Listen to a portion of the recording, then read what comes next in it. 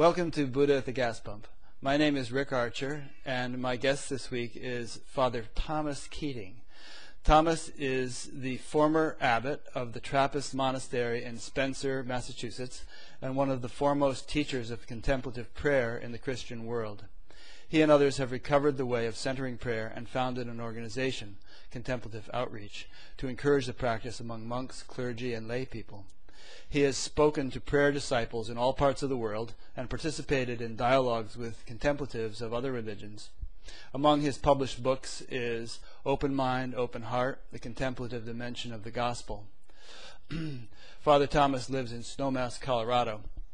And I'll be linking to his website, and there's a much longer bio on that, and as well as a list of his many publications. So, Father Thomas, I'm honored to have you as my guest this week. I've really enjoyed reading a couple of your books, and I've really been looking forward to this.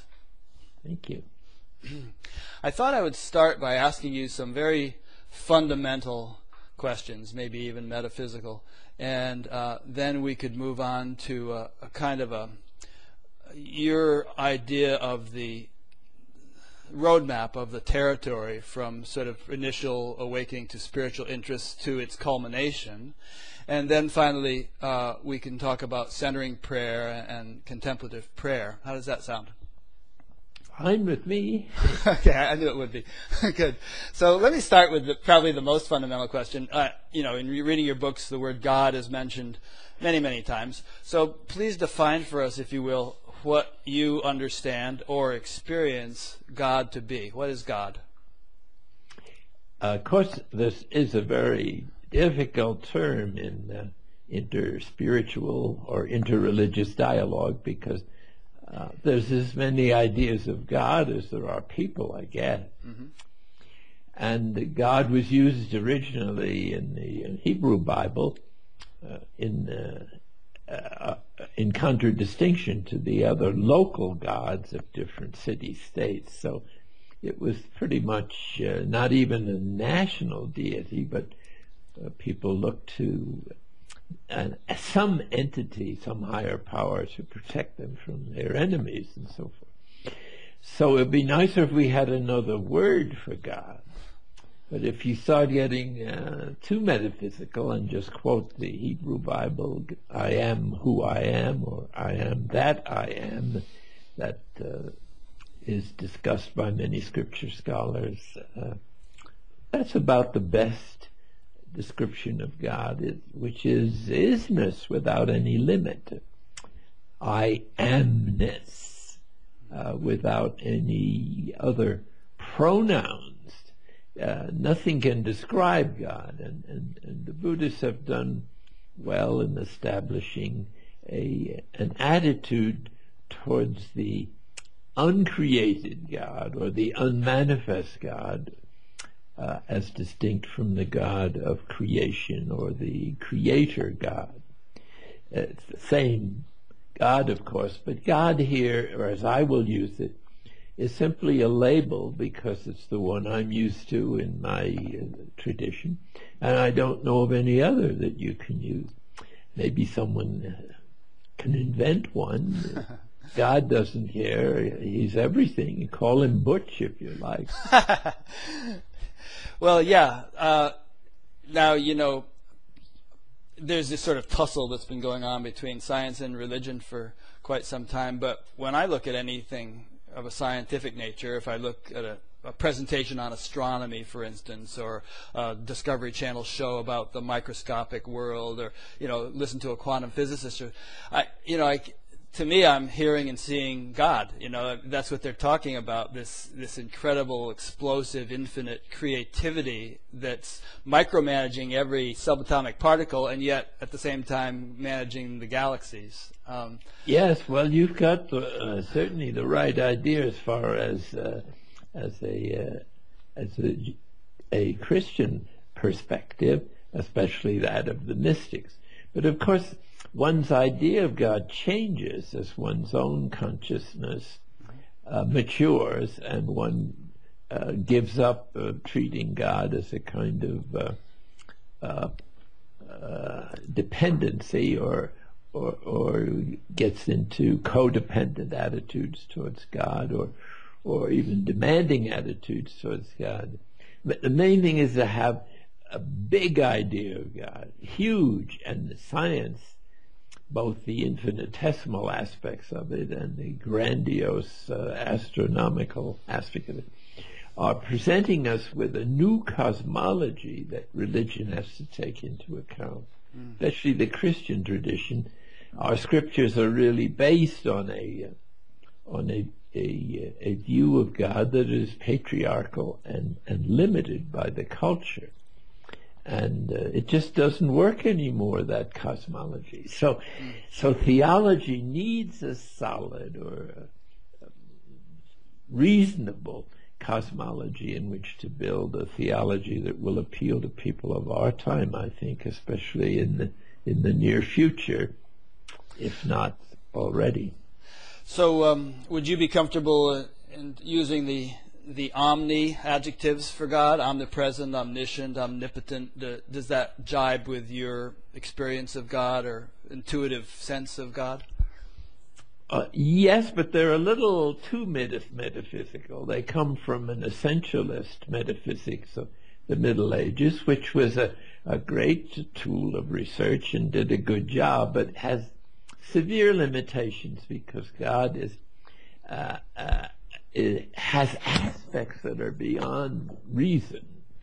That is to say, they don't reject reason, but reason isn't enough. I mean, how do you resolve infinite justice and infinite mercy? Well, you don't on the rational level. It remains a mystery, a contradiction. You have to open your consciousness to a synthesis of the two and transcend the rational concept of God. It's only there in the experience of that transcendent presence that one perceives that God is in everything without being limited to anything. And so is dynamic, is expanding. God is change itself, and that's what's changeless about him. So the dynamic idea of God that evolutionary cosmology has provided with us very recently, only in the past 50 years in a convincing way, is a revelation of a higher power in which we're immersed and engulfed and can never be separated from, because we have really no identity except what has emerged in the evolutionary process. So creation is not a one-time event. It's always happening, and in a sense, being in God is always becoming. Becoming what? Everything, because he's constantly producing everything. Human consciousness is really God experiencing human consciousness. And that means that we're a kind of icon of God, as Bernard Lonergan put it.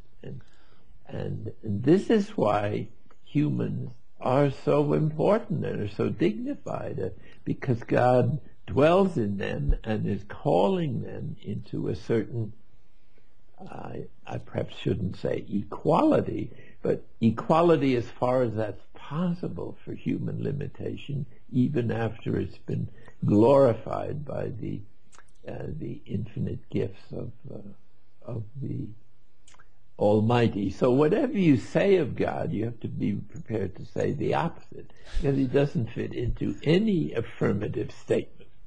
If you say he is, you have to be willing to say he isn't.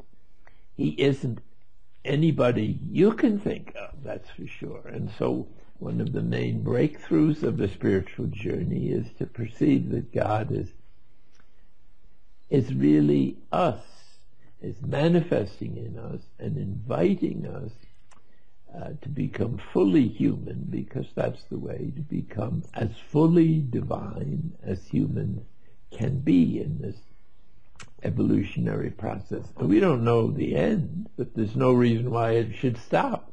We've been coming out of amoebas for billions of years, and we haven't stopped the brain is still evolving without question. Mm. I have a friend who likes to refer to us as sense organs of the infinite. Like but by that token, and if we consider God to be omnipresent, and then not only are we sense organs of the infinite, but dogs are, and mosquitoes are, and whatever, everything, even rocks, we could say, everything expresses or reflects that to the best of its ability in terms of its physical structure. Yes, all that is very congenial to my way of thinking, and I think that the development of consciousness from the infant who starts out with almost zero self-consciousness begins to build a self that is dependent on parents and teachers and culture and its experience, its temperament, its limitations. So the world that we see and are judging all the time, and everybody else is judging, is very prejudiced. It's seen through my dark glasses or my tinted glasses. Mm-hmm. So in that sense, the world is unreal, not because it is unreal, but because our view of it is unreal and built on the illusions of what we want it to be, and our appetite for control and pleasure and above all security. So the spiritual life involves recognizing these as illusions, as our false self, and detaching ourselves from them without expecting that these problems are going to go away or that suffering is going to disappear. It's precisely to lead this divine life in human circumstances, which involves both suffering and great joy, and is continuing to evolve. We don't know where it's going. We can perhaps destroy that process or that possibility by our naive aspects of technology. We have to learn to take responsibility for the world that we're in. And this we're very reluctant to do because it limits some of our desired freedoms or license, you might say. Our short-term goals. Yes. So if ultimately, essentially, when you get right down to it, we are God looking out through these eyes, and I think you kind of hinted around, that Yes. if you go to our very core, that's who and what we are, then to what extent can that be realized, number one, and if it is realized fully, say in the person of someone like Jesus Christ, then does one actually rise above the possibility of suffering? I mean, from the perspective of suffering, people looked at Jesus and said, "Oh, he must be suffering terribly." From his perspective, was he really, if he was fully one with God, or was he residing in a sort of a transcendent, haven that was beyond anything the physical body was being subjected to? Well, you're talking about theological issues, and you can look but at they're real, they're real issues. different aspects. I Yeah. think it's a very important point to understand suffering, and most of us are too busy getting away from our own personal ones to think about it too much unless you're thrust or immersed into terrible suffering as many people are today. What does it mean? And I think this is where your cosmology even comes in. What does evolution mean? Does it mean that you're going to evolve out of suffering altogether while still in this life? That's not the promise. The promise is that we're developing our capacities of human beings to do the things that God does with the greatest of ease: forgive, show compassion, respect everyone, experience oneness with everyone, and identify with everyone. Well, in the Christian perspective, God has identified with human nature even in its spiritual poverty or sinfulness or alienation from himself. And that says so much about God. Why would God want to identify with such a helpless and spiritually destitute group of people who are certainly the lowest intellectual beings we know of in the universe? They may improve somewhat, but right now they're pretty childish. We're pretty childish in many of our social choices. But God doesn't look at suffering the way we do. There's a certain interrelatedness of the Christian mysteries, so that the Trinity is the great mystery, that somehow God is a community, that they're not three persons as we understand person, but there are three relationships there that treat us in a personal way, since we're persons. So God seems to adjust himself to every creature and their level of consciousness, however primitive. And what Jesus has done is to integrate the human condition with all its limitations, with which he completely identified as a human being. He threw away all the divine privileges insofar as he was human, and just showed us how to be human in a divine way, which involves the acceptance and the realization of being called to this incredible compassion and unity of God and oneness with each other. That seems to be the program to change what is most opposite to God, or distant from God, or alienated from God, into divine love itself. And in this way to manifest what is perhaps one of the deepest realities of God, which is his humility. He doesn't care about being God. He has everything. He wants nothing except to pour out this goodness and love on those who are willing to accept it, but in the condition in which we have a certain freedom. So evolution means once humans begin to have a certain choice, limited though it is, then God can't control everything that happens in the same way, and still respect the gift he's given us of autonomy in some degree.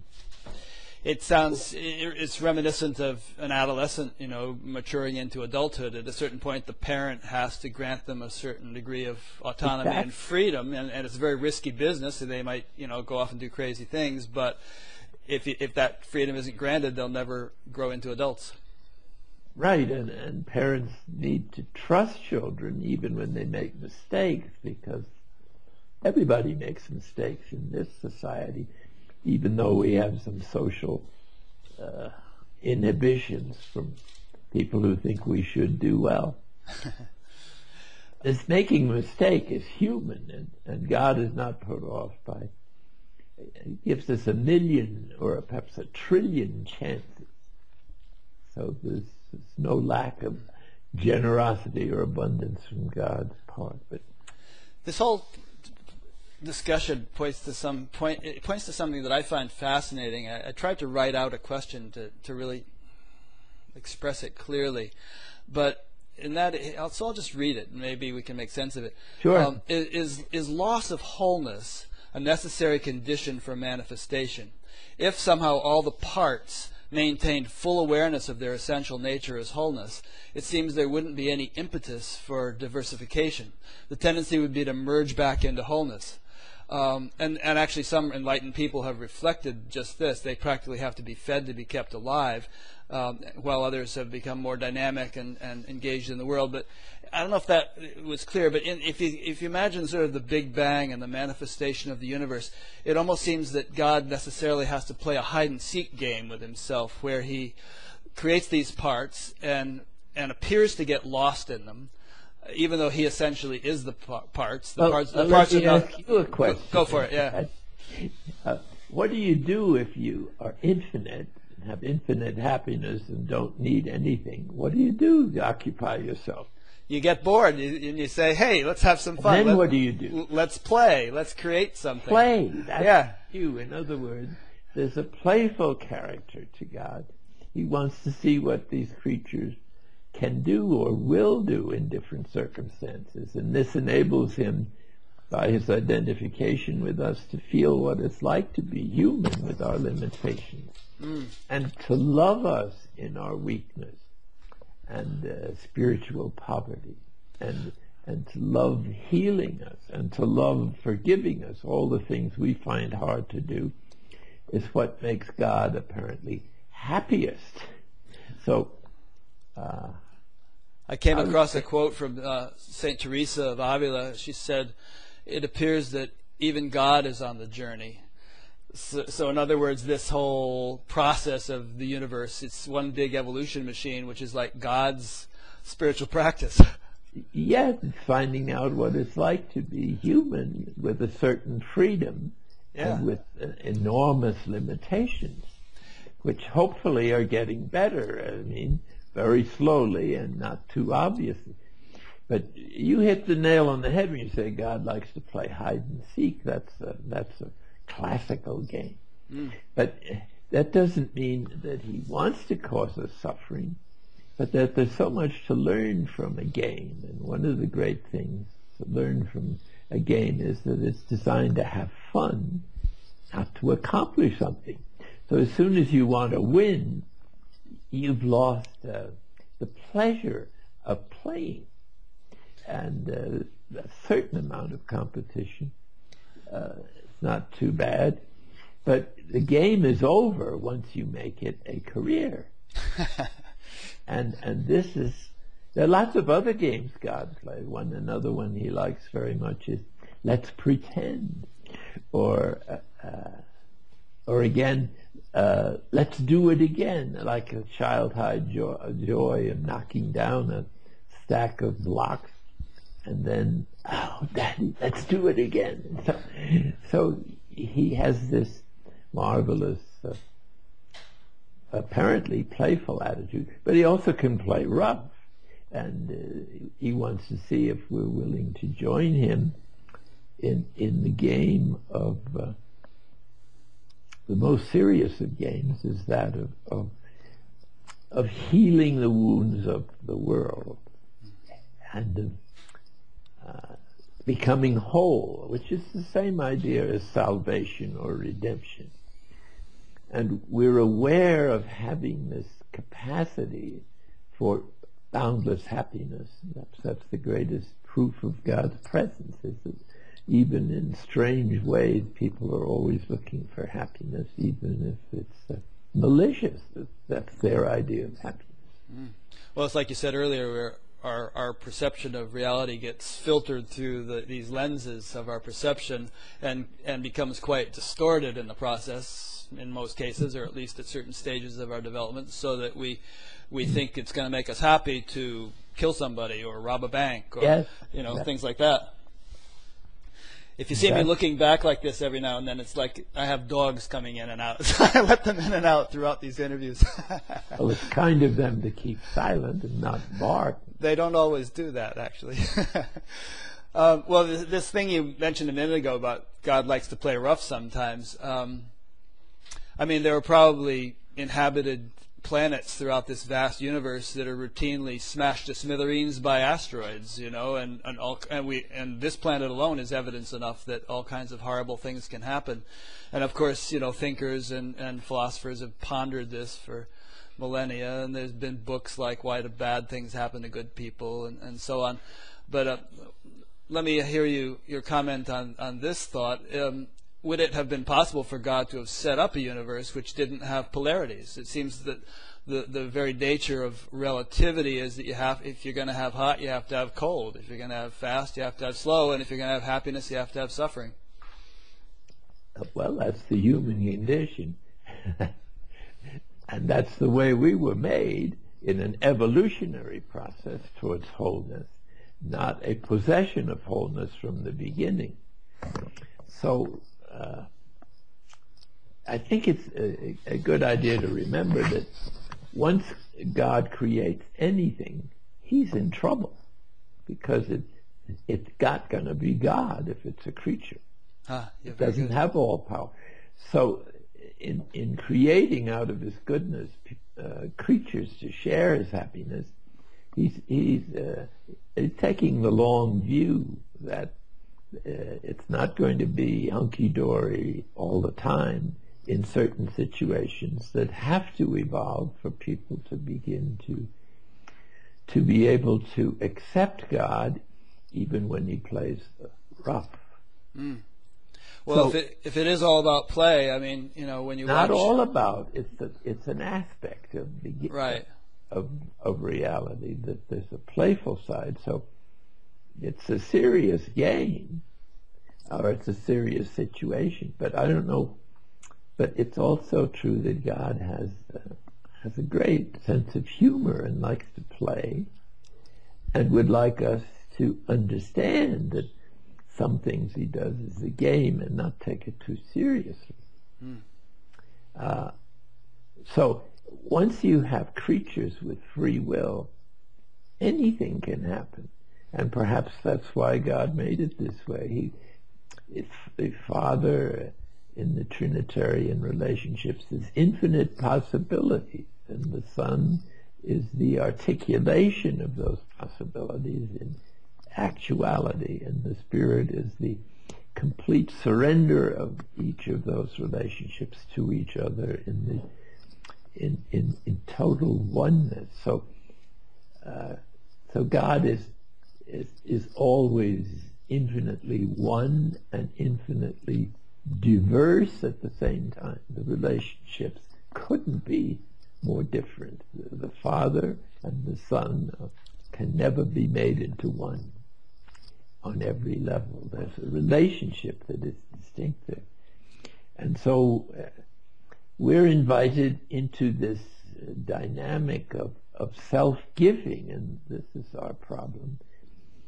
I think creatures don't like being creatures. They want to be in control. They want to be in charge of their efforts and success, and draw attention to themselves, which is not what God is.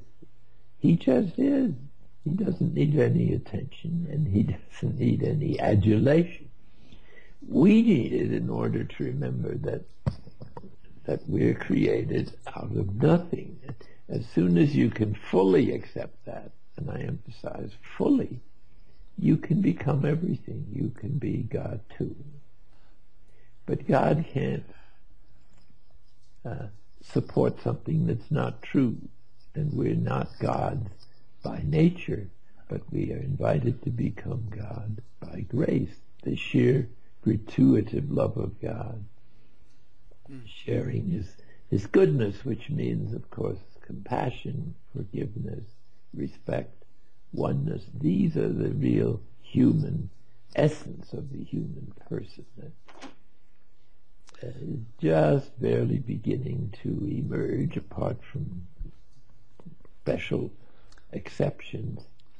And perhaps, as many anthropologists are beginning to think, the evolutionary process is at a critical level in our time, in which a new general level of consciousness beyond rational, the capacity to understand reality intuitively, may beginning to happen around the world. And so the globalization of the world may be an opportunity in which the higher power can reveal to people more and more at the same time these insights into ultimate reality that we haven't been able to reach on the rational level, and can't, because of the nature of that particular level of consciousness.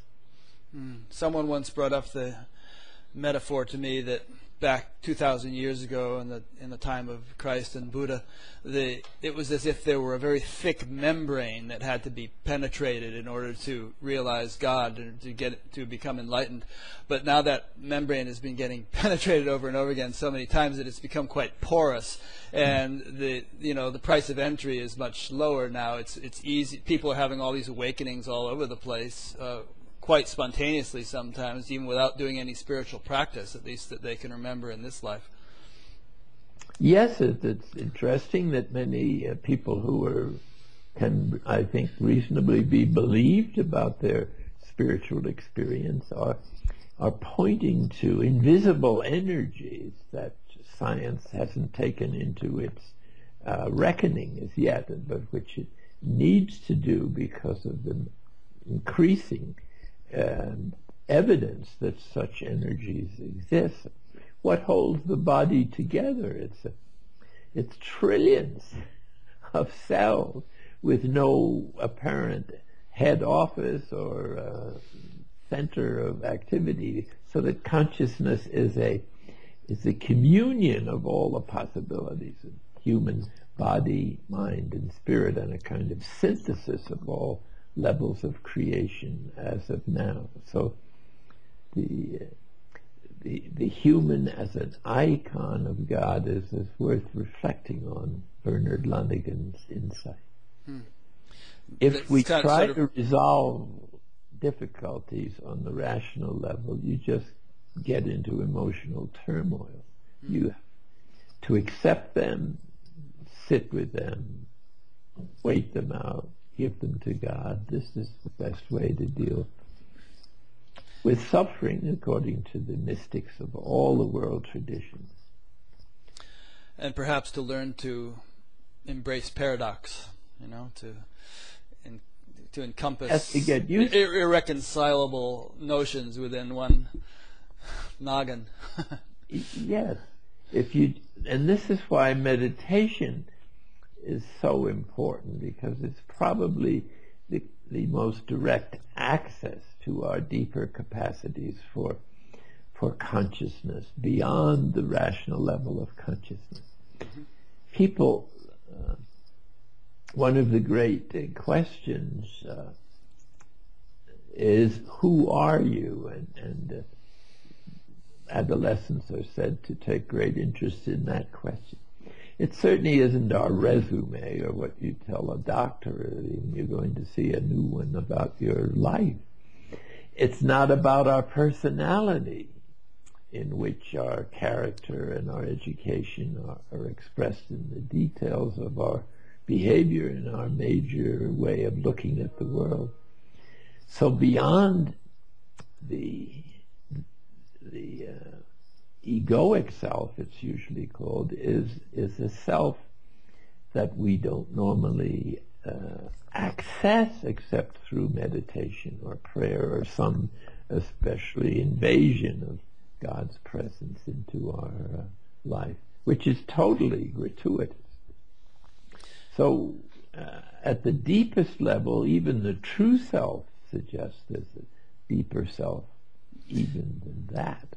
And this is our understanding of who we really are, the manifestations of God in our spiritual poverty and weakness and in the difficulties of human nature. Somehow who God is expressed in that experience of human weakness. But not too many people understand that yet. In meditation, by sitting long enough, the dust begins to settle, or the dirt in the pool, or the other images, and you begin to see more clearly that the deepest self is, the deepest level of consciousness is God consciousness manifesting in each of our uniqueness as a human being. But it also means that we're completely united with everyone else in the species, because God is just as much in everyone else. So, to me, this is one of the great gifts of the evolutionary cosmology, and of science today, and why religion has to listen to science, because it's really giving us up-to-date revelations on who God is, and developing a cosmology that can possibly support a deep union and unity with God. But what is being revealed is everything is interconnected and interrelated in the material universe, and functions in community or communion with other things. And as you go up the level of consciousness, the communion or the presence or the presence and the action of God in everything that happens, not just presence, but presence and action. And that action is healing us of the unconscious wounds of growing up and childhood and of human trauma, and at the same time activating all the capacities of grace, which are the Christian scheme of things, the fruits and gifts of the Spirit. So it's God manifesting in us that is the true, the ultimate, or the truest self. And in this perspective, death is not the end, but the completion of the human journey that prepares us finally to move beyond all human support and all possessiveness, just to be who we are and to be content with that. It's fact. Death is just a pit stop.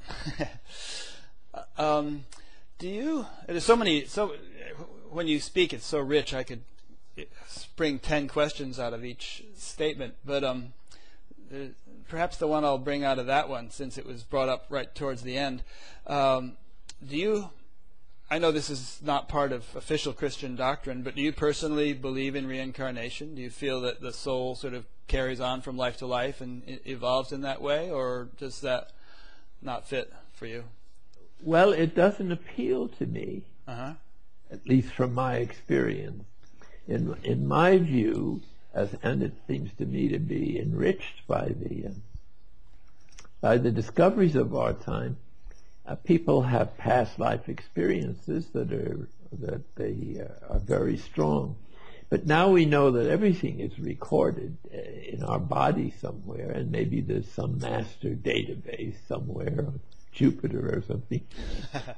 and everything that has ever happened is recorded, and nothing dies except what is false, which is the false self. That's what dies. But you don't really have to die physically to die to the illusions of the false self.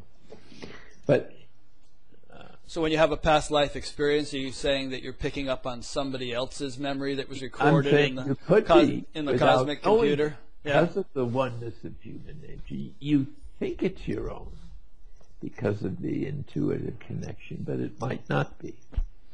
However, I don't know, and so I'm happy to certainly respect that so many people believe in it. And I think it could be both, perhaps. Yeah. Well, it's just that the vast majority of humanity obviously did not end up at the pinnacle of human spiritual evolution, you know. Yes, that's great. So what happens to them? Do they get another chance, or what, you know?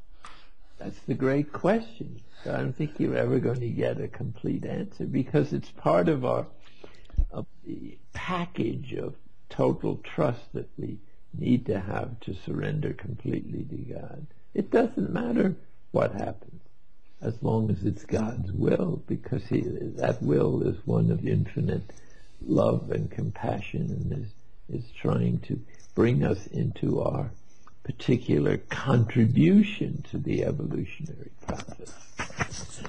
Now, you can't do that without a community, that is, without oneness with other folks, without learning from other folks. Human nature is pretty limited up till now, and it needs the support, the encouragement, the trust, the love of a community to become fully human.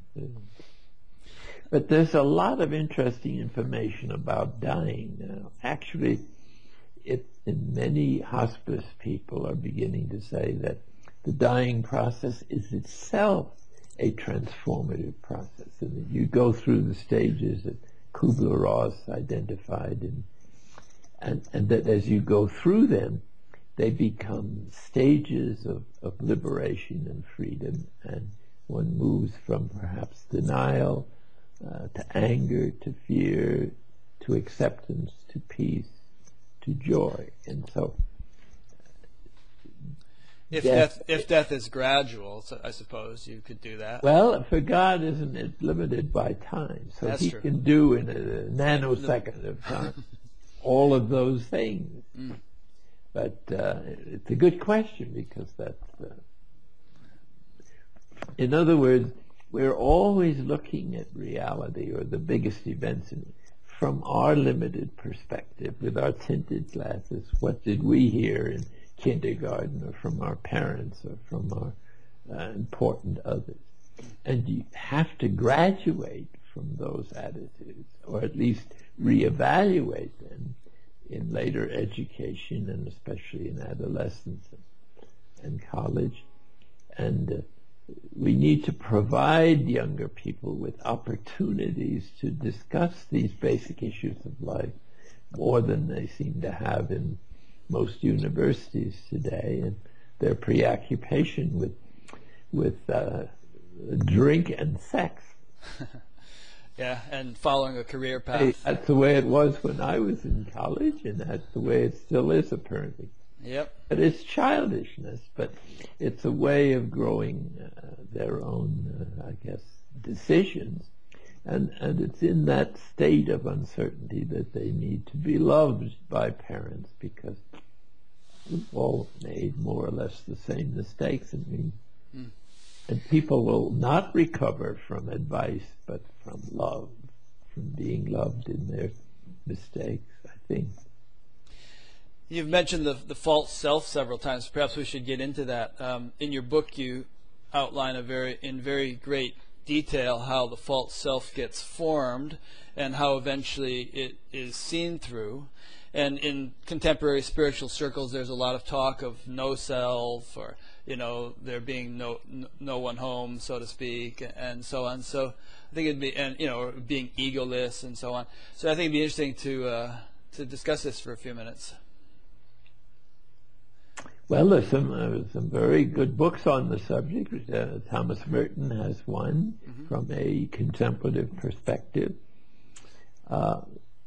You have to take steps as you grow in self-consciousness to protect the life that we have and our interests and so on. And so the false self is really a project to build a self out of what we perceive to be sources of happiness or gratification. So security symbols are very important to the infant. Affection and esteem symbols are very important. And some degree of independence, the desire for control and power. And these are normal and necessary to survive in infancy. But since there's no other program to judge these by, or standards, they tend to become not just needs but demands. And since everybody else has the same needs and demands, you're in for social conflict unless you have some principles. And here is where a wise religious instruction could be extremely helpful in preparing the human psyche for maturation and going beyond the gratification, when it's excessive of those three energy centers, you might say, only produces frustration, and then come the afflictive emotions, and then you're in various moods for hours, days, years, or a lifetime. So the false self doesn't exist. It's all up here. But it sounds like you're saying that even though ultimately it doesn't exist, it's necessary to form one in order to function as a human being. Would it be possible for a child to grow up without forming one at all? Now it might be better to call that ego. Ego is the development of the necessary and good sides or human values that are involved in development. It's the exaggeration of them, the fixation of them, or the addictive process that the false self begins that leads to exaggeration, and hence it's impossible to realize because everyone else is trying to do the same foolish thing of squeezing gratification out of sense information, which is meant to give pleasure but can't give permanent pleasure. So in your experience, have you ever seen an example of anyone who has gone through infancy and adolescence and formed a healthy, functional, and necessary ego without forming what you call a false self? Well, it would be, I'd have to think a long time. I know I certainly didn't. Some certainly try, but the information that I would consider essential for human growth is missing in ordinary education because there's such care not to impose a religious attitude on children, which is perhaps correct. There's not a universal set of ethical values that you could present to a child that would help it to see the value of moderation in its desires and openness to relationship even with people we don't like. Certainly openness with people who are different from us. So are you saying that the absence of proper ethical training is the main culprit in the in the development of a false self and the fact that it's so predominant in our society? Well, I think you need some basic ethics, but here's another problem. We don't have a common ethic among the world religions and or no religions. So His Holiness the Dalai Lama, in his book Beyond Religion, and in his activities in recent years, is trying to develop an ethic that is built on human nature and that everybody can identify with.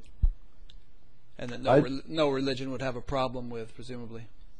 Yes, it would have to be very general, and then each religion would have to add the particularities of each that are special to their tradition. But His Holiness, I think he had two when I last heard him speak, if I can remember them. One was the unity of the human race. If we could just believe the revelations of science today, which in microbiology and other sciences shows how unified the development of cells and those structures of a living body are, we might be able to, just from the facts of science, realize that the humans are inseparable from one another, even to the point, and this is too much under the influence of religion, but it's common to all humanity that once you accept oneness as a principle of human relationships, then you are responsible for everyone else's needs and sufferings. And most people are not about to take that on unless they're strongly motivated. But no man is an island. It's exactly, and if I'm suffering, everyone else is touched by this. As one of the quantum mechanic people said, you can't have a thought without influencing everything in the universe instantaneously.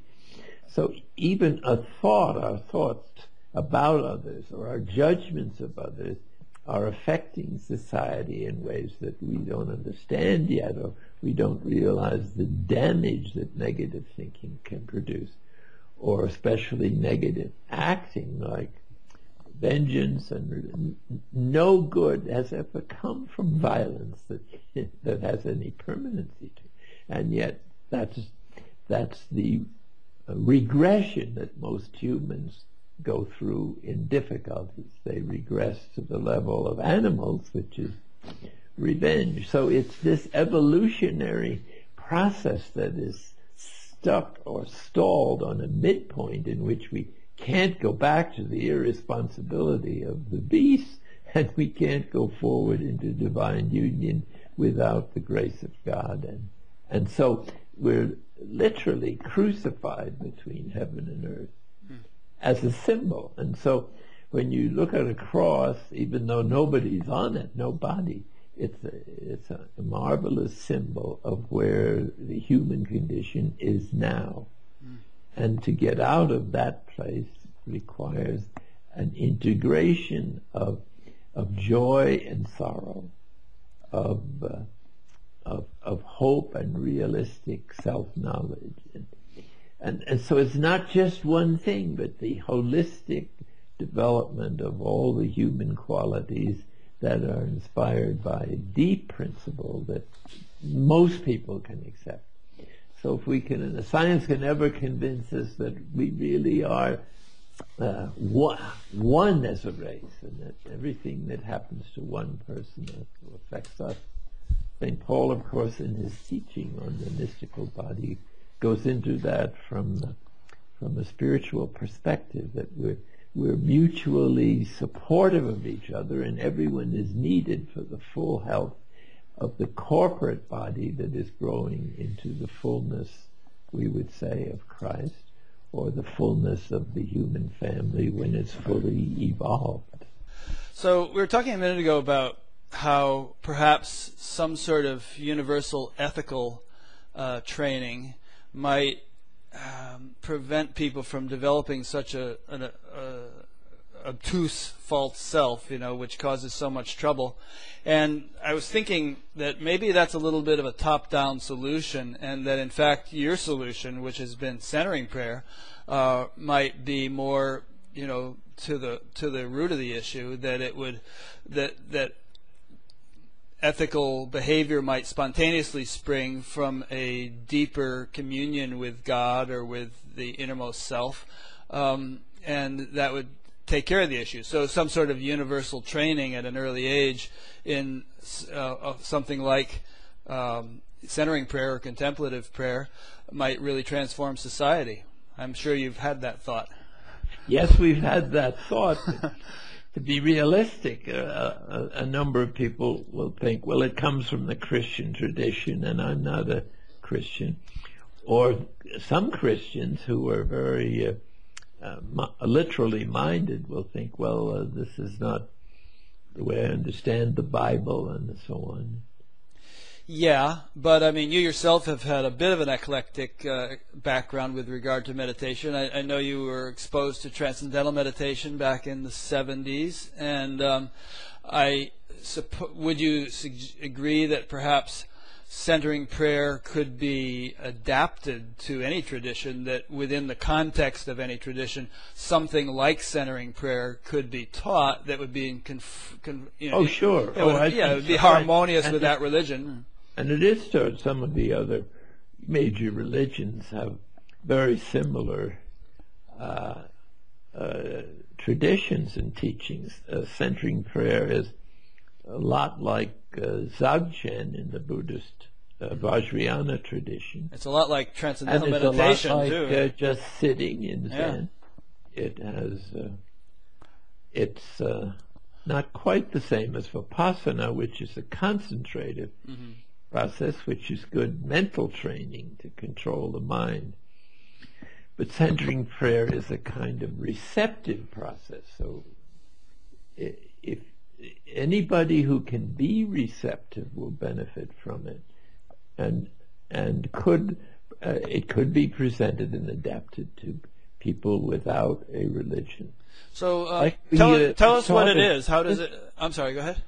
We've taught it in prisons. Yeah. Actually, in Folsom Prison, and there we discovered that when other men on the yard saw their friends being more calm and peaceful, and they asked them what it was, and they asked to come to the weekly meeting. That's all that the authorities would grant. One night, and sometimes there was a lockdown and they couldn't get there. It's a tough, prison is a very tough thing, and not much is done for rehab. Well, anyway, those men who had no religion at all, who came to the meetings regularly, began to experience the same effects of peace and calm and less impulsive reactions to insults and things like that. In other words, they were becoming more human too. So, but you can't persuade people always to do this. So you can offer, and there are a number of efforts being made, not only by centering prayer practice, but by other forms of meditation, like the World Community for Christian Meditation, founded by Dom John Main and magnificently spread around the world by Lawrence Freeman, also a Benedictine monk. So what is centering prayer? How does it work? It doesn't work. Okay, well, describe the mechanics of it, if you will. Okay. Well, we have 4 major rules, and one is to make the intention of consenting to God's presence and action within us. By action, as I said earlier, we mean purification and the enhancement or enrichment of spiritual practice, that is, the practice of the virtues, forgiveness, understanding, service of human needs. So a lot depends on intention. So whenever you sit down, that's the first thing to do, is to resume your intention to consent, which is a kind of enhanced form of acceptance. Acceptance is the basic relationship with God, but consent is a little more personal, a little more warm. It's a welcoming of God's presence. So let's say that you're teaching me centering prayer right now, and you're going to tell me to sit down and to have the attitude of relinquishing control, to consent, to be willing, malleable, receptive. Give yourself to God, or put yourself in God's hands. Right. Not like fall into the hands of the living God, as the scriptures say. It's the safest place there is for some people. So it's not like I'm going to sit here and so I'm going to do this, by golly. But 4 steps. Okay, good. The next step is to introduce some sacred symbol that expresses that intention. Visual symbol, auditory symbol, thought? It can be a word, it can be the breath, watching the breath, it can be a simple inward glance towards that deeper self that I spoke of earlier. But it's not an external thing. It's not like some music you put on or something. It's more, it's inside.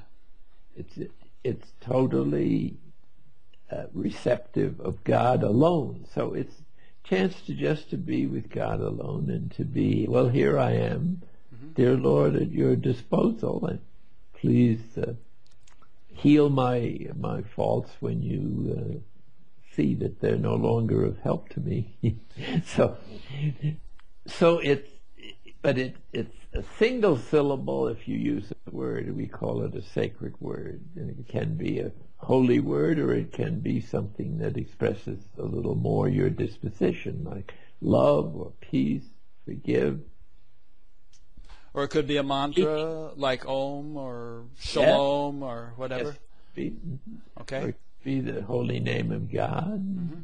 And you're not chanting it out loud. It's mental. No, it's totally interior, and you don't say it in centering prayer as a mantra, which is said repeatedly, deliberately.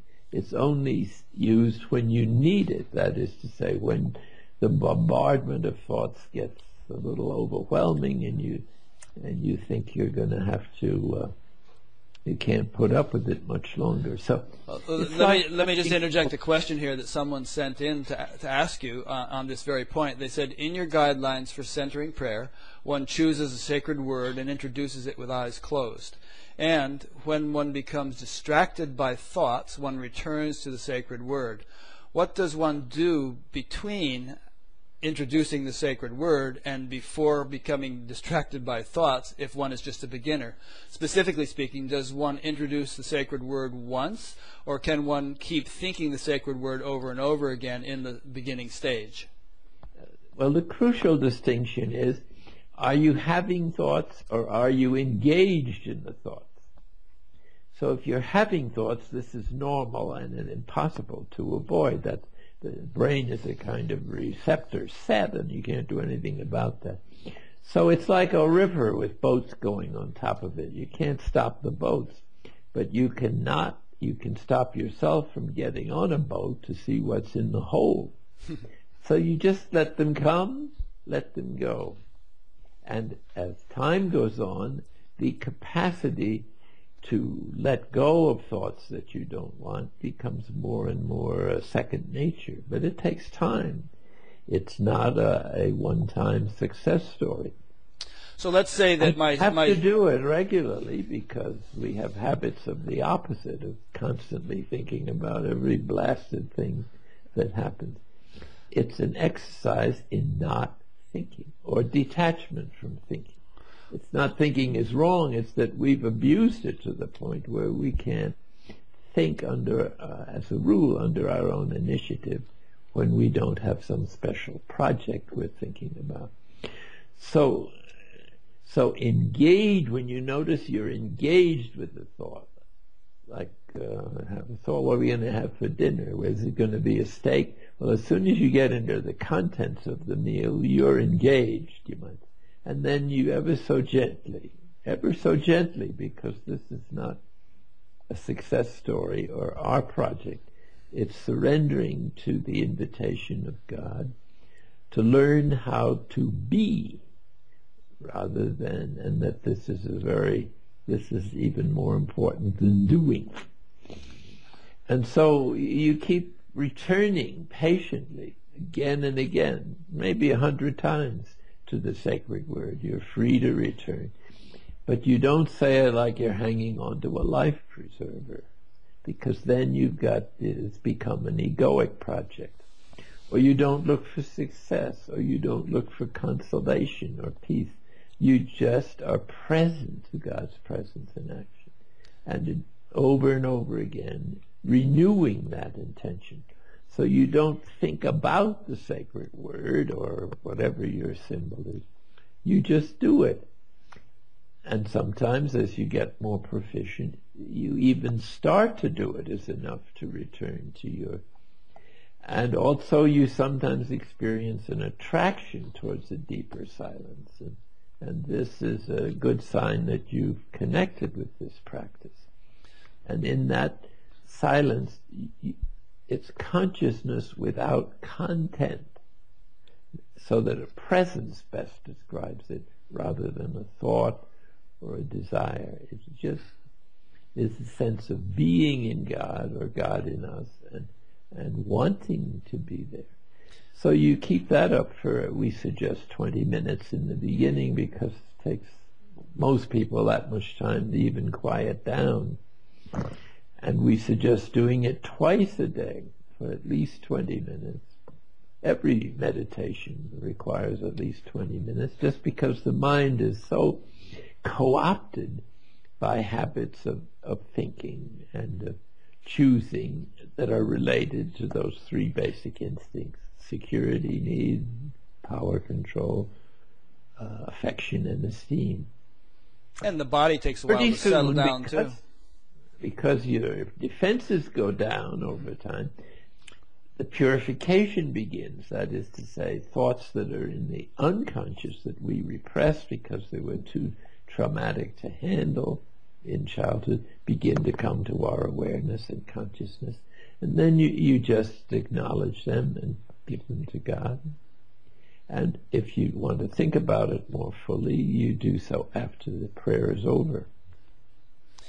So will people be able to practice centering prayer based on our conversation, or is there some kind of formal instruction needed? We have a formal instruction that we recommend, but some have picked it up from the books or a pamphlet that describes the process. Okay. But it has a certain subtlety. It's as simple as could be, but simplicity for humans is the organization of multiplicity. So you need the help of others, and sometimes to make a intensive where you do more sitting.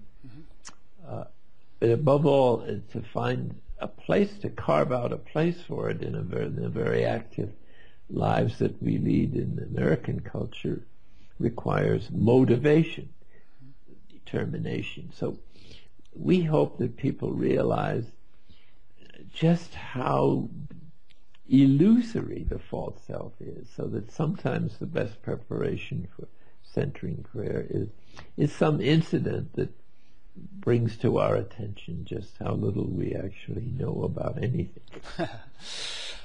So if I were practicing centering prayer, let's say, and let's say my sacred word was love, and I'm sitting there, I sit and close my eyes, maybe I wait for half a minute just to let myself settle down a little bit. Good idea. Yeah, or a few deep breaths. Yeah, a few deep breaths, and then I introduce the word love.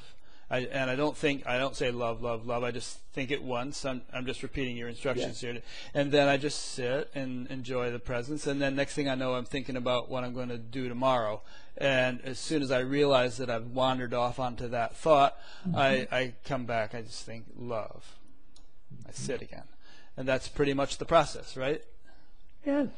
Yeah. Then at the end, when your 20 minutes is up, you sit for another minute and a half or so to allow whatever has happened to the nervous system to settle down and work its way into our other active faculties, so we can bring maybe, hopefully, a little of the peace we've received or experienced into daily life or into relationships that are difficult.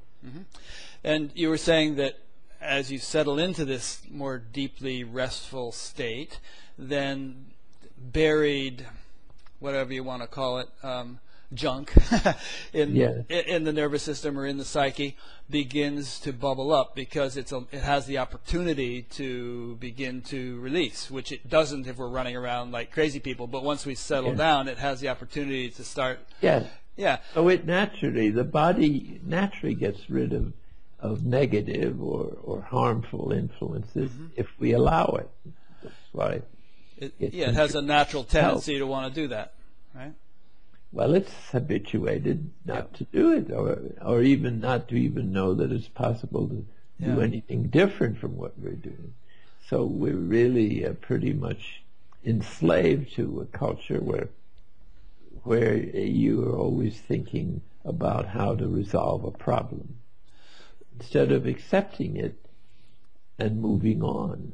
So when people are sitting in daily life, it now becomes a lot more meaningful, and the sense of God's presence is liable to appear in daily events. You're more sensitive to the divine action, and it's really like looking at the prayer itself at boats going down a river. The current will take them all away if you just wait a minute. Just don't get on the boats. Let them go by. That's the purpose of the word. It's not anything profound that it offers. It just gives you a chance for the true self to begin to have a little breathing space, and because it exists, it starts to function.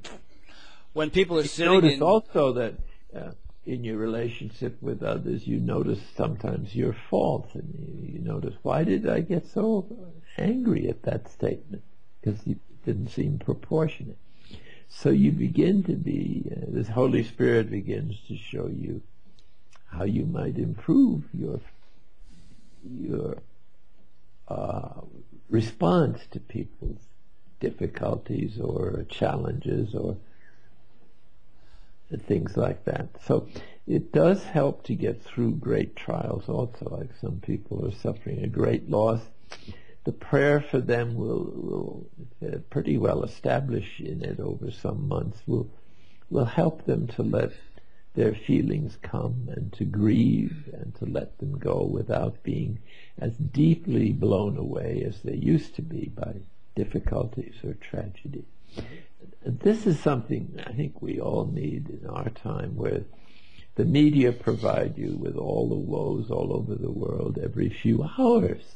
If you look at television, so you not only have a weekly journal, but every day this bombardment of everything that's violent or going wrong or injustice everywhere in the world. And this can't be good for people. I mean, you need some kind of a break, even a phone break, because when you get on the phone, your neighbors will bring up all these topics. So this mass media has its limitations, and we have to figure out a way to balance our day so we're not overwhelmed with depressing thoughts. We need to have some beauty to live in this world. Nature seems to be intended for that purpose. So when people are sitting in centering prayer and they enter a deeply restful state, and some of this kind of repressed negativity or conflict begins to bubble up, can they expect to experience negative emotions, anger, fear, sadness? That's exactly what they experience. Turbulence. Whatever they repress. Got to come out. It needs to come out in order for the full capacities of the positive energies to function. And these are the faculties of grace, like love, compassion, forgiveness, understanding, inclination to serve, knowing how to listen, all of these capacities that are buried under the load of our own feelings of neglect or whatever has bothered us, begin to diminish. I don't say they're all taken away all of a sudden, but they don't blow you away the way they used to. And you have to keep doing this, and if you do, you'll be attracted to other practices for daily life, and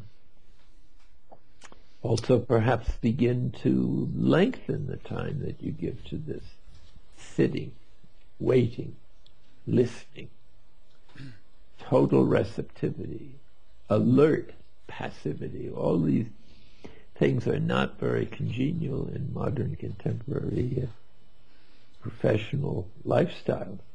So they have to be learned again. But the body and the human organism is completely prepared for this and will revive, and then you discover that you have the capacity for the whole contemplative journey within you. And you don't have to do it. You let it happen. It does you, yeah. You mentioned in your book that centering prayer is preparation for contemplation, if I got you right. So that sounds like contemplation is a second stage or something that's depending there how you define contemplation. If you mean a broad program, then centering prayer is the first step, let us say, in a process. I was thinking in that context, maybe I didn't make it sufficiently clear, that the actual fruits and gifts of the Spirit in prayer that give one a sense of reassurance or being loved by God or a peace or everything is okay, these contemplative dispositions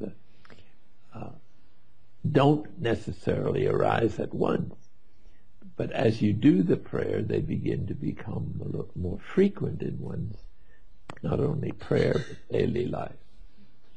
I see what you mean. So it's as though the centering prayer opens us up to a realm of experience that provides a foundation of sorts, and then almost spontaneously from that springs a greater sense of God's presence, of trust, of acceptance, of the inherent wisdom in the universe, and so on. and a perception of his action in our daily life. You see, he brings people into our lives, or a book, or a phone call, or an event that we need to see something about ourselves that had been hidden from us and that would help our spiritual.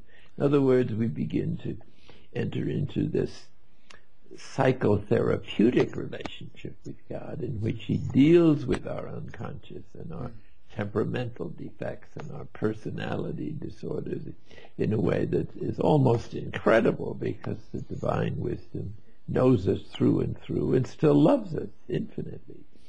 So we see how God is teaching us with such great patience, tenderness, and consideration, and how he waits for us, how he chooses the right moment to give us a special grace, like on a retreat or some event in our lives that opens us to a deep place in our emotional life. Nothing wrong with the emotions. It's mostly resisting them that is the problem, because we're afraid of the feeling. But once we accept the fact that we're in God's care and we're in a therapeutic relationship with God, then the office begins to expand to the whole of your life, and everything you do, you can turn to God and say, well, what will I do about this? What do you want to do? What do you want me to do? In other words, there's a sense of companionship or being lived in. And I say, sometimes God plays his games and he goes away someplace without telling you, just to see what you'll do with that, or whether you'll blame him, or how far you're willing to play the divine games.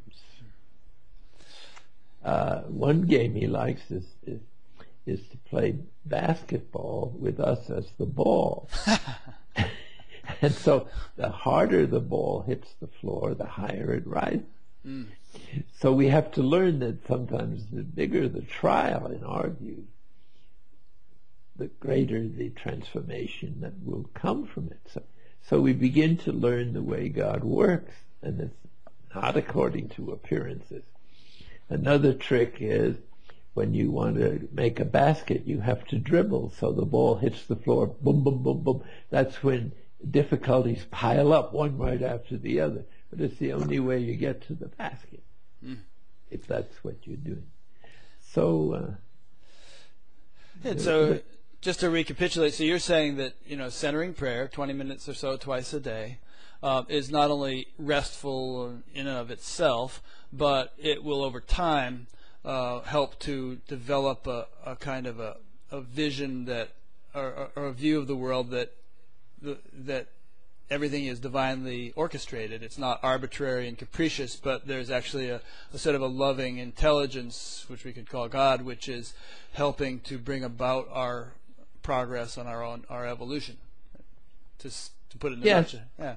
In other words, you're in a relationship with God. Right. And this is the word that many theologians today prefer to person, because person has a certain context in the East.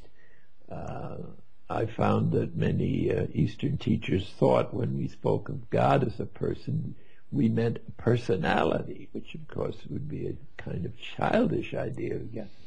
God may not be a person, but my feeling is whatever he can be, he is. And so he at least he treats us in a personal way, because that's our level of consciousness. Some Eastern perspectives have it that God has both impersonal and personal aspects. I would agree with that, because he's impersonal with stones and he's personal with people. Yeah, very adjustable. God is so accommodating. That's why the universe really works in spite of all the astronomical catastrophes, and out of that terrible chaos emerges the human consciousness, which is a masterpiece of organization that is still going on. And if we could collaborate with it, we have no idea of what wonderful things human race might be capable of in the next millennium. Well, if we think of that, what the human race might be capable of, perhaps we can get a hint by seeing what an individual is capable of, if that individual really progresses far along the spiritual path. So maybe at this phase of the interview, which is probably going to be the last phase, you could lay out for us what you see as a kind of a roadmap of spiritual progress from very preliminary stages to the ultimate stage, if there is an ultimate stage. And what does a person go through? What have you gone through, over these decades? And well, it is not anything I expected, for sure. And I've been a poor playmate, I'm sure, for the wonderful opportunities that God has given me. But I think that if you put the human development in the context of evolution, you see that there's a certain unity of purpose or organization or experience. Like in biology, the earlier forms of life grow by movement or by complexity, I think biologists would say.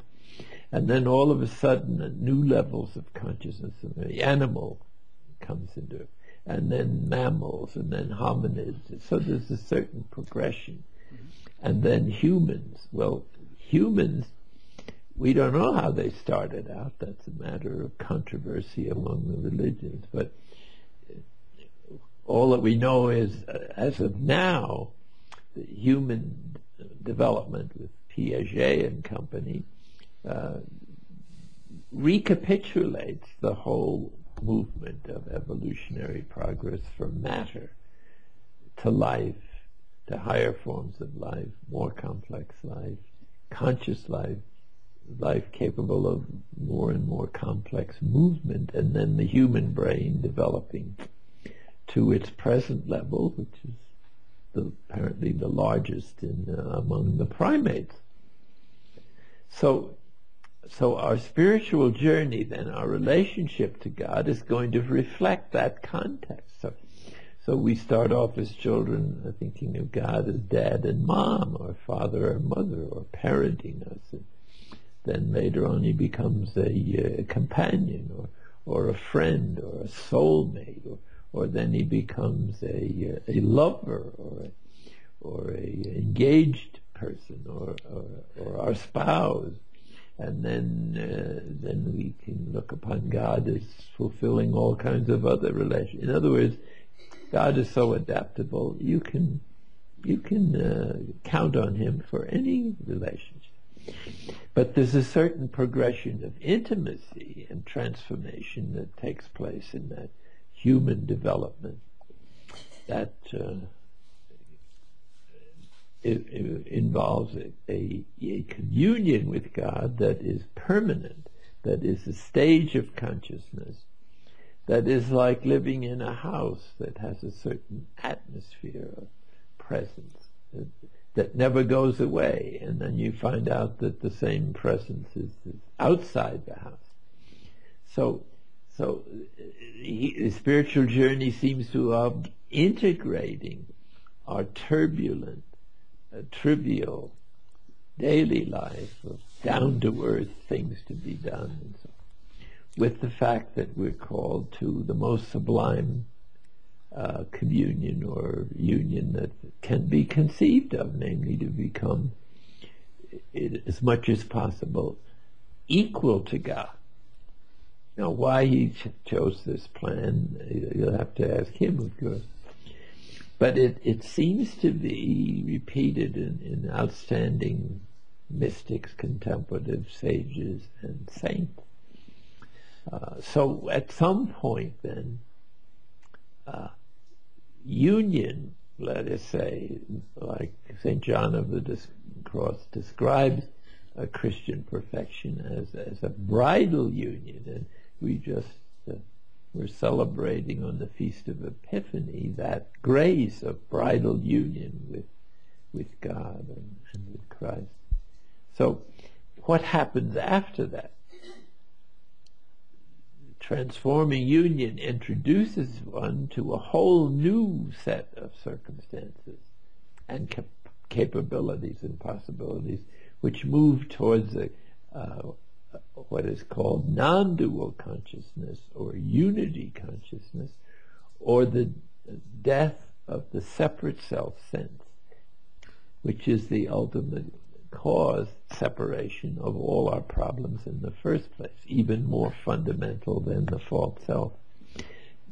It's the idea of being separate from security or love or control that causes the developing infant to look for gratification in the exaggeration of those, or the gratification of those desires in its relationships to parents, teachers, and other folks.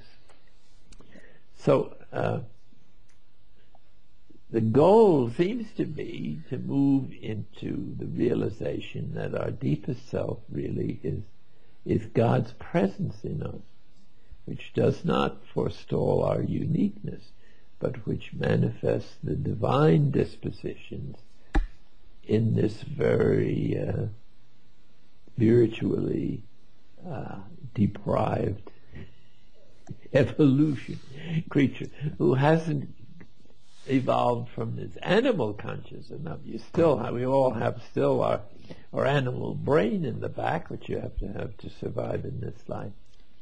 So the divine and the human then in the evolutionary process have come together and are battling to see whether we're going to evolve into divine human beings, Christianity manifested by Christ's example and teaching, or we're going to keep regressing to the instinctual responses of our animal nature, which lead to violence and all the other negative emotions that will hinder us from moving as a community or a race into divine union. So, I know you're a modest man and you may not want to talk about your own experience, but have you gone through the stages that you just described in that union with God and then further maturation into non-dual unity?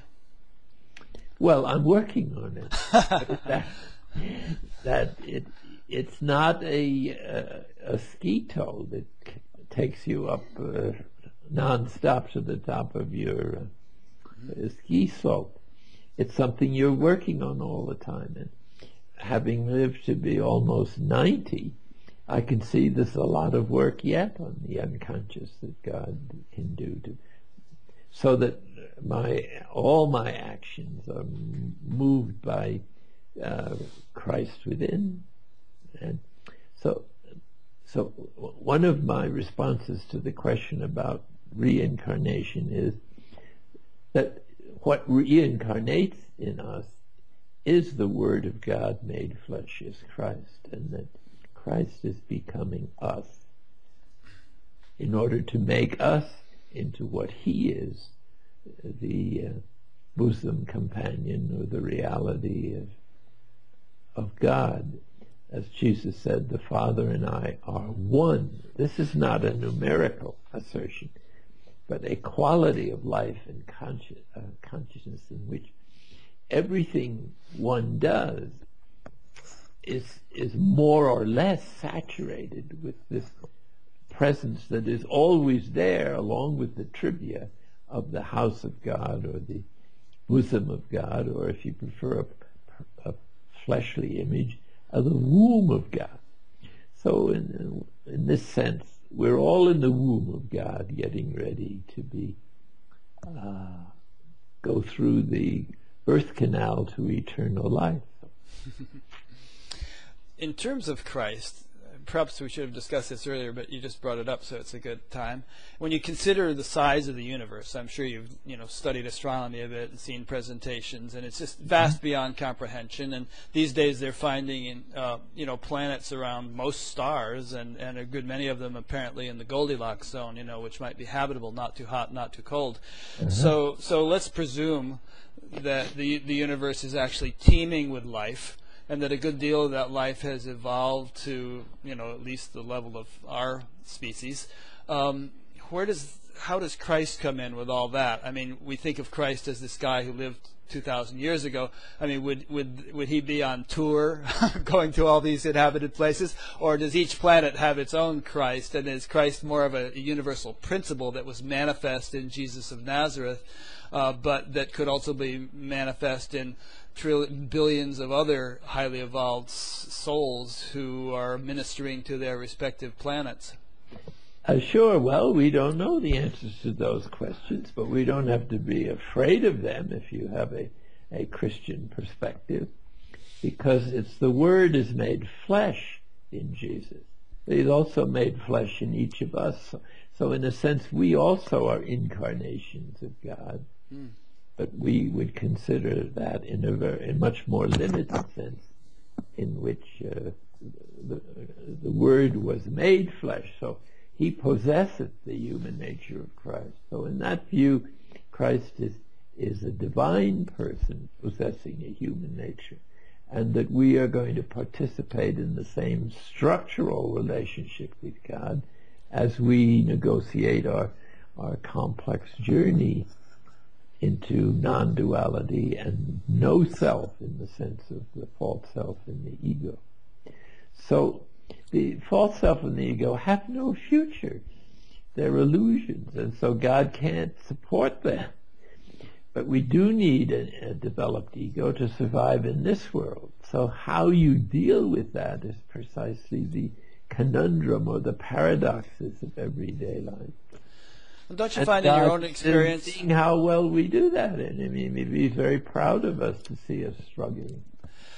Don't you find that there's something multidimensional, though, in your own experience, where, sure, you have an ego, which you need functionally in order to get through the door, or go and eat lunch, and on the other hand, there are dimensions which are beyond the ego, which are impersonal, and somehow all those strata coexist nicely together. That's what's called simplicity, or holy simplicity, when all the levels of which human nature are careful are well developed and integrated, one with the other, and in a hierarchical fashion in some way. It doesn't mean that one state of life is necessarily better than another, but it does mean that they're different, and that the difference is important to the overall completion of this what Christians call the mystical body of Christ, which is his glorified body after his resurrection. So Christ, remember, was at work from the beginning of time. The man Jesus Christ is a historical figure, Christians believe, owned or possessed by the Word of God, but which is not the same as Christ as God. And Christ as God can continue to have manifestations of the Word of God of all kinds in other planets, other places. But it's basically the same movement, but expressed in different ways, and on different planets. It would not be the historical context that we're familiar with, the Word made flesh. But this doesn't diminish either Christ or the other avatars, or whatever God wants to make them. But it's going to take some ingenuity to figure out how to get to these other planets, because they're a long way off. And I think they'll figure out a way of going faster than light, but it might take a little time. But what we discover in the other areas will be fascinating. But we need to be prepared to deal with that new kind of relationship. If they're better than us, how are you going to get on? You have to grow out of the narrow-mindedness of much of the human race puts nation or religion ahead of the basic goodness of being human as a member of this exalted but rather humble race. And if we do go there, I think what we'll find is that very same presence of God is just as much saturating everything there as it is right here. Absolutely, yes. So in that sense, we're already there. Yes, we are. Teilhard de Chardin says that God is present in every subatomic particle. Well, that means, it's another way of saying God is omnipresent or is everywhere. Yeah. That's kind of how we started this. There's another factor we may discover, that time and space are just constructions of our intellect, part of our way of seeing the world, and that there may be other planets that have a different kind of structure, quite different, but that God will be just as present to, and perhaps if you think of yourself as actually an icon of God, or a unique expression of the Word made flesh, of God becoming human, then God's remarkable response to Job comes into a new focus. If you remember that story, Job got very angry at God because he felt mistreated. He'd been a very good man, and God allowed him to be tempted by the devil, according to the early text. But he had every kind of problem: loss of family, reputation, business, his body, and he finally got left with being covered with sores, so he was utterly miserable. So he says, his friends come to kind of console him with pious platitudes, which he doesn't accept. He said, I didn't do anything wrong. God is unjust, and I want to bring him to judgment. So God finally appears, and it's the presence of God that answers all his questions. And he then lovingly eats humble pie, and God then restores to him 10 times as much as he had before, which God can always do. But there's one sentence that is very intriguing. God opens the conversation by saying, well, where were you when I formed the cosmos and made the stars and fixed the earth? Now, was God just sort of ironically teasing him, or was God actually trying to lead him in the psychotherapeutic method to a new understanding of who Job was? The answer, and God was trying to evoke from him the answer, I was there too. Yeah. That is to say, everything, when you're in union with God, you are co-creating with God, and maybe everything in the past as well as everything in the future. In other words, equality with God is quite something. And I don't know why people want to become president of this or that company when you got a gilded invitation to become everything in union with God in a relationship that is totally loving and self-giving. In other words, we don't think big enough of God. We judge him by our own limitations, I think, and negative feelings. Sometimes God wants to play at being president of a company. Now, if people could be president of a company and yet aware of their oneness with God, then we might have more. Yes, that's the ideal. Have better companies. We have to do a little more evolving to get to that place, but it's certainly within our range and possible. Yeah. So if people would put their minds on becoming God too, not in the sense of power, but in the sense of serving every living thing, as far as they have the talents to do so, then the world would become the Garden of Eden. I'm sure it's some meaning. We have to make it the Garden of Eden, or we can make it hell. The false self makes its own hell. Some Christians would hear you say that and consider it blasphemous, but it bears repeating that you're not talking about the individual false self becoming God. You're talking about No. realization of that level of life at which, we and God are one. Yes, and discovering that it's always been that way. We Right. just thought it was different because we didn't have the symbols that it could teach us. Yeah. And again, centering prayer. We have to end on a practical Well, note. it's a very humble start of just shutting up and sitting down and Yeah. letting God be God. It's a useful tool. And the bottom line is always love.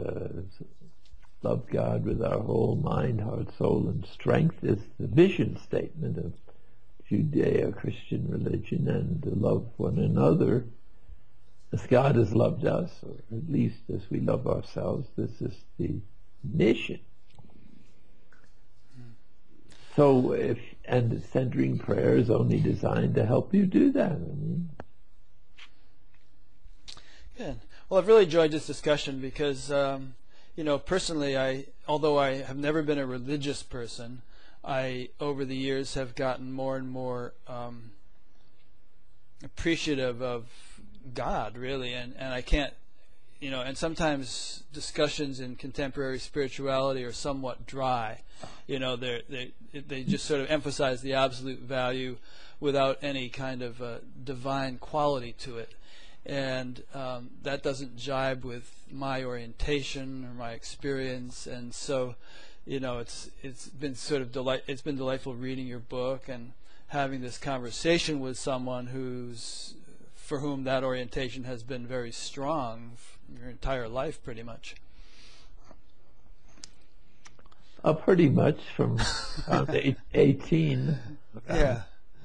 That's about the age at which I turned it around. But I'm still lots to do. It's up to God to decide how long He wants to work with my limitations. And He can take them all away in a nanosecond of time, too. If you get shot or bombed, there's nothing that can prevent God's love from happening. And so if He's called us, as He says He has, then there's nothing to be afraid of. Good point. Whatever we're scared of, sit with it and give it to God. Trust, gratitude and trust in God and self-surrender, those are the transformations of consciousness we're working towards in contemplative prayer, as I understand it. Very good. But religion does need to make sure that it's leading people and teaching people to go in this direction. Otherwise, it seems to me it's not really meeting its purpose and call. It's getting too involved in externals or rituals or structures. They're important, but only up to a point. They're not ends in themselves. So God can work independently of religion. He has many ways of bringing people to Himself. Some people have been so damaged by religious misinformation or malformation that they can't go that way, and you have to at least have a period of freedom. But God is sheer freedom, liberation, and this is the disposition that we're invited into, total freedom, so that you can be God too without pride or attributing it to yourself, but have a sense of immense gratitude to God for even thinking of you. So everyone is in God's thoughts. It occurred to me as you said that everything has something to contribute. Religion has something to contribute. Science has something to contribute. The non-religious sort of spirituality that's in vogue these days has, people say, I'm spiritual but not religious. That has something to contribute. Absolutely. And if all these things could just let their guard down a little bit and, be open to the gifts that are, that each has to give, then there would be a kind of a mutual enrichment that would make everything more vibrant and healthy. You're describing the interspiritual movement that I'm very much a part of. Oh, I interviewed Kurt Johnson last week. You know Kurt? He's very prominent in that movement. Yeah, he just wrote that book, The Coming Interspiritual Age. Yes, it's marvelous compilation of all there is to say about that up till now. But it's just moving forward. Well, my take on it is that we have reason for optimism, that the signs are there, that, as you were saying earlier on, there's a kind of a mass awakening taking place, and that somehow all these intractable problems and institutions which seem to be so opposed to human happiness and betterment, they don't stand a chance. Everything will kind of fall away or just transform itself as this invincible upwelling of spirit takes place, as it seems to be doing with greater and greater force and speed. Yes, well, we need to keep our humility here, and we're not necessarily called to transform the world. Well, I'm not saying it's us doing it. Contribute to it. Yeah, we can be like a humble contribution. Sure. There's a verse in the Hindu scriptures where there was this huge rainstorm because Indra got mad at the the villagers in Vrindavan because they were worshiping Krishna, and he got jealous. So they begged to Krishna to protect them, and he came and picked up a mountain and held it over the village to protect them from this deluge. And then all the villagers thought, oh, he can't hold up that mountain all by himself. I better take a stick and help him hold it. So they all grabbed sticks, and they were helping hold up the mountain. Of course, they weren't doing anything at all. Krishna was doing it all. So you and I are just holding sticks here. Yes, that's a good image we're doing. It's amazing how God makes use of very defective instruments to bring about amazing results. But we may have to wait. Who knows what God has in mind? All I can say is, at least in my experience, that however bad the situation is, if you're on this journey to transformation, God is working to transform it into a very valuable assistant or part of your spiritual journey. To really be united to God is what gives God glory. So He'll turn the world upside down to bring someone who's willing to ultimate unity consciousness. Beautiful. Well, I better let you go. I promised I wouldn't go on too much longer than this, and we're depriving everyone else in the monastery of their internet access right now because you're hogging all the bandwidth. So we better let them get back to it. So let me just make some concluding remarks. First of all, thank you very much for taking the time to have this conversation. It's really been an honor for me to speak with you like this. You're welcome, and thank you. Yeah. For your interest. Good. And thanks to those who've been listening or watching. This interview is one in a continuing series. I do about one a week. And if you'd like to see some of the others, go to batgap.com, B-A-T-G-A-P, and there you'll find them all archived. There's also a YouTube channel where they're all there, and you can subscribe to that. At batgap.com, you'll find a little tab on the website where you can sign up to be notified by email each time there's a new interview. There's also a discussion group that crops up around each interview. Each one has its own little discussion group, so feel free to participate in that if you wish. There's a donate button, which I appreciate people clicking if they feel able. And there's also a link to an audio podcast so that you can subscribe to that. And each time a new interview is posted, it'll automatically come into your iTunes account, and you can put it on your iPod and listen to it while you're skiing or whatever, which I would be doing if I were in Snowmass, Colorado at the moment. Well, thank you for your interest in this, the most important issue for human beings, whether they want to become God on their own terms or on God's terms. So they haven't done too well on their own terms up till now, so they might try this one. Yeah, good point. Let God be God, but you're working hard at trying to invite people into this dialogue, and whether you call it the interspiritual dialogue or whatever, it seems to me that it's a great contribution to thought today, because people are not thinking automatically, or they don't have too many opportunities to think of these things. And if they have these opportunities that you're providing, I think they'll see the continuity and the common ground that gradually emerges from all those who are sincere seekers, whether they're religious or not. Mm-hmm. Yes. Okay, well, I'll say goodbye then. Goodbye, Father Keating. Thank you very much. Again. Yeah, absolutely. I really hope. If I ever travel west or get out to Colorado, I'll stop by and see you. Yes, please do. Okay. Okay, thank you. Bye-bye.